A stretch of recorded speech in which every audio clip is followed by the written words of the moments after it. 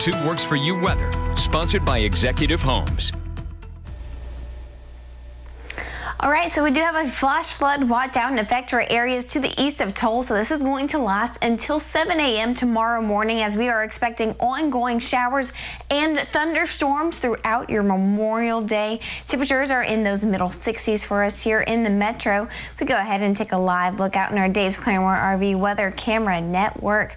Wind staying calm, dew point staying high. It's a little muggy out there with those showers in the vicinity. Dual Doppler seeing these showers moving through as we go ahead and look towards Skytook, Pryor, Bixby, and Muskogee, especially dealing with that heavy rainfall for this morning. Muskogee saw close to an inch of rain just within the past 24 hours.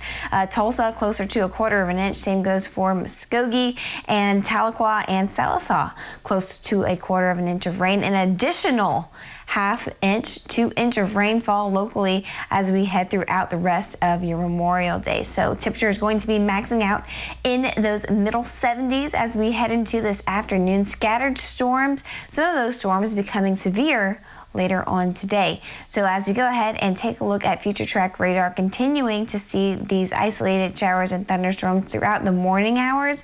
Then as we head into later on this afternoon, we deal with a smaller scale convective circulation that's going to be making its way through the area. Now what this is going to do is increase our chance for some stronger thunderstorms.